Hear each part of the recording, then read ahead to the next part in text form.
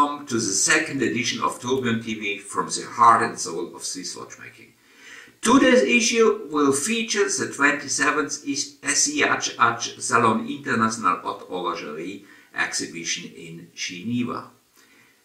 2016 was a very tough year for the Swiss watch industry. The export rate declined 10%, while in the luxury segment the decline was 15%. And the problems are homemade. We see overcapacity throughout the entire industry. And the dealers have been flooded with watches. Retailer stocks are full. The watch companies have sold their products into the stores, but the shops could not sell out and now sometimes have to sell such watches through grey market channels. They are forced to do so in order to create liquidity to purchase new watch collection. Sometimes watches are even bought back from the manufacturers to resmelt the precious metal. This situation is reminiscent of the big quartz crisis of the 1960s and 70s. Alright, welcome to the new watch season. Traditionally, the season is being kicked off with the SIHH in Geneva. For this exhibition 2017 is a year of transition, a year of somewhat in between. The organization of the SIHH, the Fondation de la Haute Horlogerie, also had adapted to the aforementioned crisis. So far, only 9 independent manufacturers were allowed to participate, but the Carré de Horlogerie was further enlarged in 2017. This year, 13 small manufacturers took place, and the overall number of the exhibitors grew to 30, marking a new record for the show. This year, 2 iconic brands, Girard-Perregaux and Ulysse Nardin, relocated from Baselworld to SIHH.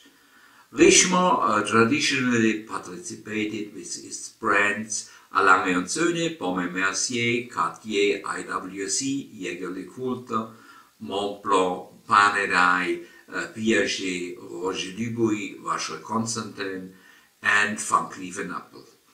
Not belonging to the Richemont group, but also present were Audemars Piguet, Parmigiani, Greubel Forsey and Richard Mille.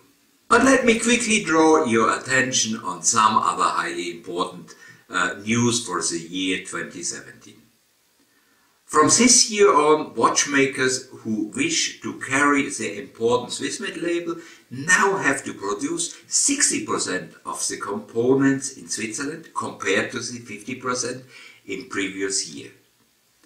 The Salon is likely to reveal how the brands will implement this new requirement. SIHH participants H. Moser & C has already announced that it will no longer carry the label. Reason being that H. Moser already used 95% of Swiss components in their watch, and anything below that weakens such a label. To them, 60% is not enough. In order to underline H. Moser's opinion on that topic, they created and displayed a truly unique timepiece. A tourbillon with a case made from Emmentaler cheese and cowhide straps, followed by a steep price tag of 1 million Swiss francs. Also new this year was the exhibition's public day. Given the difficult market situation, this is the right time, says Fabienne Lupo, directrice of the SIHH, the organizer of the show. 2,000 to 3,000 fans were able to visit the Salon on Friday. Tickets cost 70 Swiss francs.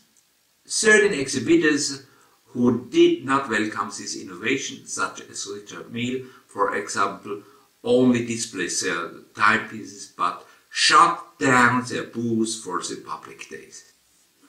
A tour through the SIHH quickly showed that the exhibitors returned to safe values without neglecting extraordinary individual pieces. Let's have a closer look at such safe values. Good value for money is Baume & Mercier main target. Arne Zimmermann, CEO of Baume & Mercier, stated that the company's goal is to produce best value for money. With its Clifton collection, the brand launches watches perfect for leisure and sports, especially designed for the gentle sportsman. Good value for money, a task perfectly achieved with the Clifton collection. The Girard-Perregaux Laureato is back. Of course, there was an introduction last year as well, but this year we see the GP is offering a full range of this 90-70 models. Sizes 34mm, 42mm and a tourbillon in a whopping 45mm have been presented to the public. Just have a look at my favorite, the 42mm Girard-Perregaux Laureato. I won't lie to you, the price is a bit steep in my humble opinion, but this watch surely was one of the most welcome surprises at the show. That is of course if you are fancy those 90-70 Girard-like designs. The Laureato was introduced originally in the mid-70s and was in Girard-Perregaux collection for a long time. Now, more than 40 years later, GP is putting its focus back on this iconic watch. The 42mm version comes in a couple of variations, all of them equipped with the GP 01800 movement. This unique design was fully developed and produced in-house. You might remember that Tourbillon visited Girard-Perregaux a couple of years ago and we reported about their manufacturing process in a detailed article. A read worthwhile, especially if you are interested in the technical side of things. You will find it in our Tourbillon magazine archives. At the occasion of last year's show, Cartier unveiled a new men's watch, the Drive. It receives a lot of praise and attention. You will find more information on that topic in our blog TikTok. To me, the Drive represents what Cartier is all about.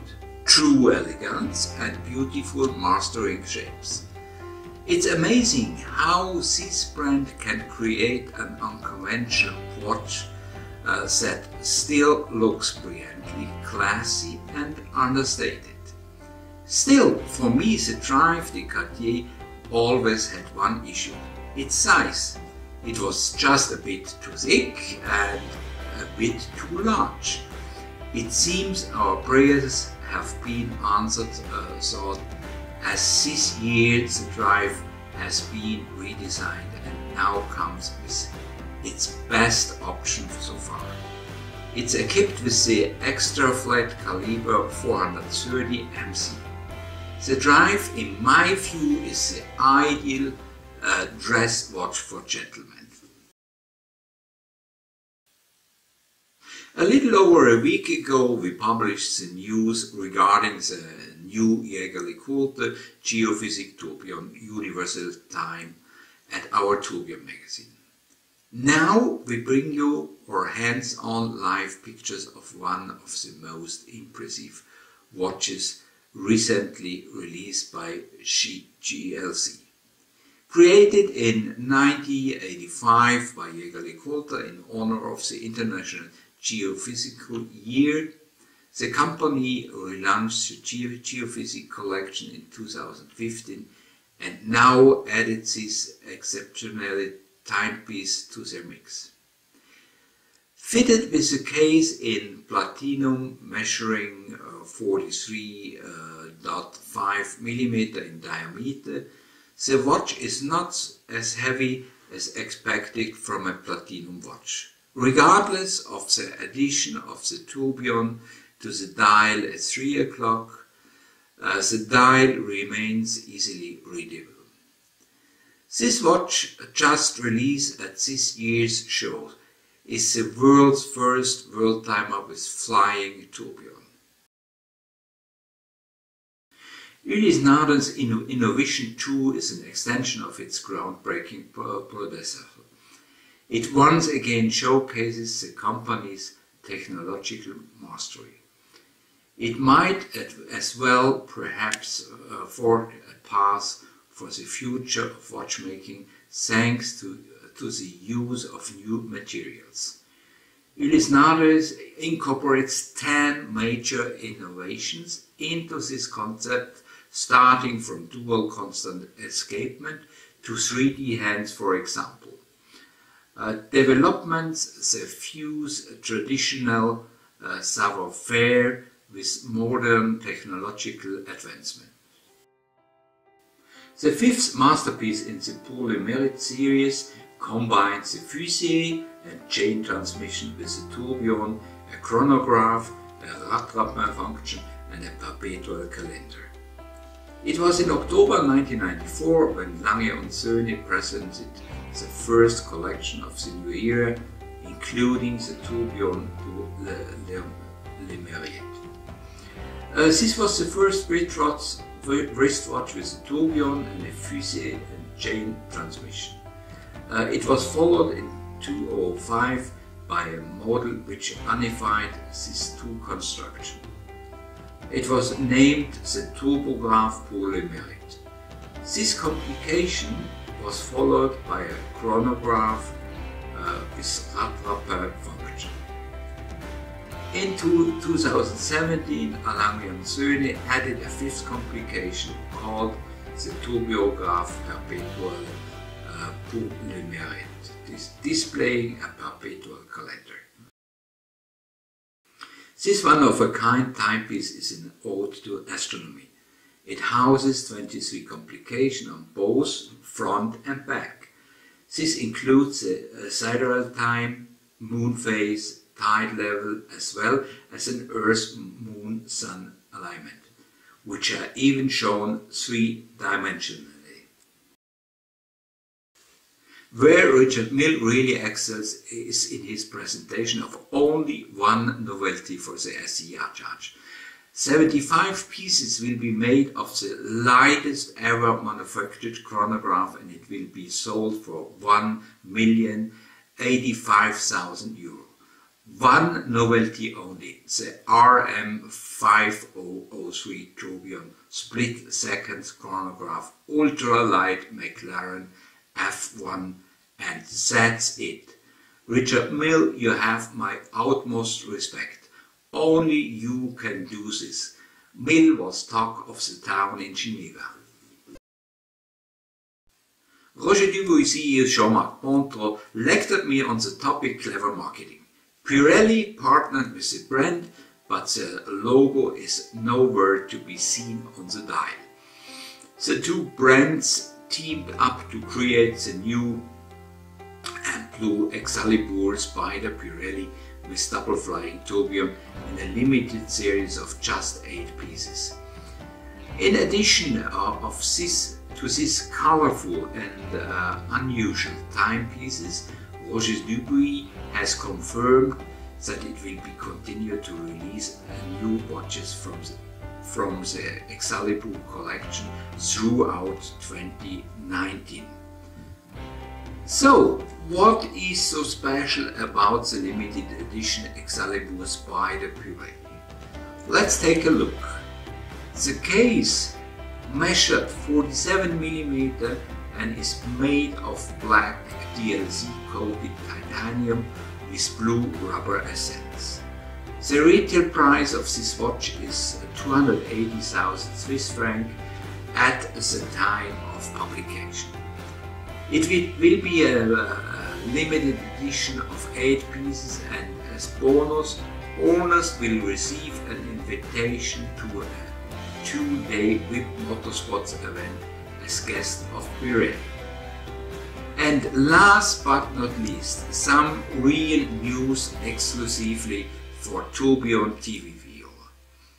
The company CEO informed me off the record about a new partnership with Lamborghini. It's amazing. Panerai's new offering is a showcase of carbon fiber unlimited potential. Only 50 pieces will be produced at a price of 50,000 euro. The new caliber P301C has bridges and main plates made from a tantalum-based ceramic which contains a high percentage of carbon, making lubrication of the gear train pivots unnecessary. And additionally, the lever and escapement wheel are made of DLC-coated silicone, eliminating the need for oil on the escape wheel teeth. To top it off, the brand offers a 50 years guarantee. Now, that's what I call customer service. Bravo, Angelo Bonatti, CEO of Panerai. IWC introduced a complete relaunch of their 70s icon, the Da Vinci line. This without losing touch with their model's history. The masterpiece of the line is the tourbillon with retrograde date and a chronograph function within a special red gold case. The aesthetics still remains clean, with clear readability courtesy of very organized and systematic subdial placements. The new crowning glory in Gräuble for the stable is the Grand Sonnerie. It took 11 years of unrelenting pursuit of excellence to create it. The movement is made out of almost 1,000 individual parts. What is even more impressive is that Gräuble Force managed to fit all these parts in a case of only 43.5 mm in diameter and 16.13 mm thickness. To ensure exclusivity, only 5 to 8 pieces will be produced annually.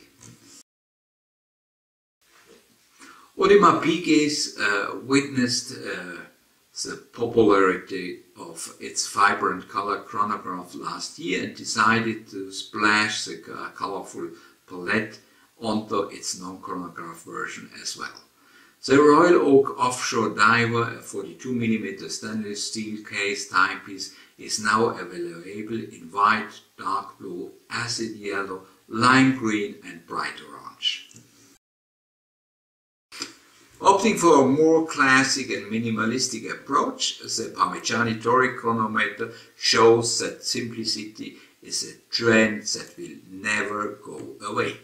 This Greek-inspired timepiece features white or red gold case, an opaline dial in smooth or textured version, as well as javelin hands that attract the eye. More synonymous with art and music, Montblanc is taking a detour in 2017 with the unveiling of new sports-inspired models in the Timeway Walker collection. Drawing on the rich racing heritage of its Minerva manufacturing division, Montblanc's new chronograph timepieces are a combination of technical ingenuity, masculinity, performance and style.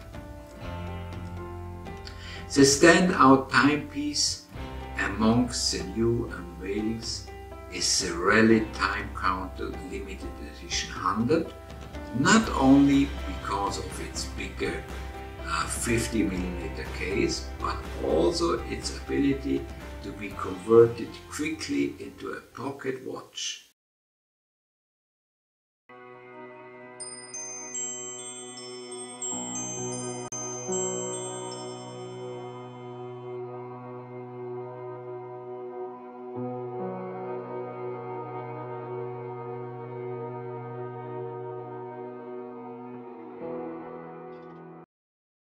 Apples unveils its first extraordinary object, the automate Fee Ondine, the fruit of long years' works and an intense collaboration with automation maker François Junot.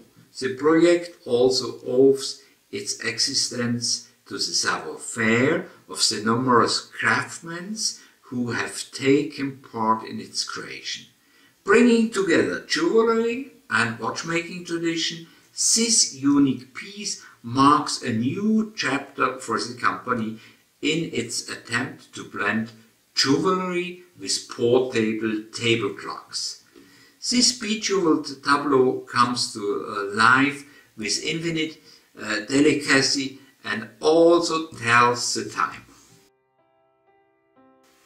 To celebrate the 60th anniversary of Altiplano, the watchmaker released two new models in the collection, a hand-winding and a self-winding model, before adding new timepieces later this year. Both carry the brand's signature cross on the dial, a feature which was first incorporated in the caliber 9P and 12P models. That's it for today. I hope you enjoyed this issue of Tourbillon TV. You will find more information in our Tourbillon print magazine, which you can order directly from us. Please also visit our blog TikTok. Thank you for your attention, have a beautiful day or night, and auf Wiedersehen.